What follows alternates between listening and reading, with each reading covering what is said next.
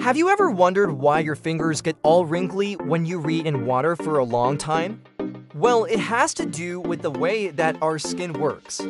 The skin on our fingers is made up of two layers, the top layer, which is called the epidermis, and the bottom layer, which is called the dermis. The epidermis is what gives our skin its color and its texture.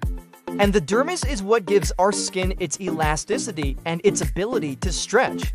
When we're in water for a long time, the epidermis gets all wrinkled and stretched out. That's because the water really plumps up the top layer of our skin. And since the dermis is connected to the epidermis, it also gets stretched out. But once we're out of the water, the epidermis should go back to its normal shape. But if we've lost a lot of water from our bodies, then the dermis doesn't have the elasticity to snap back into place, so the wrinkles stay there. That is why you might see someone who is dehydrated and their fingers are so wrinkled they almost look like prunes.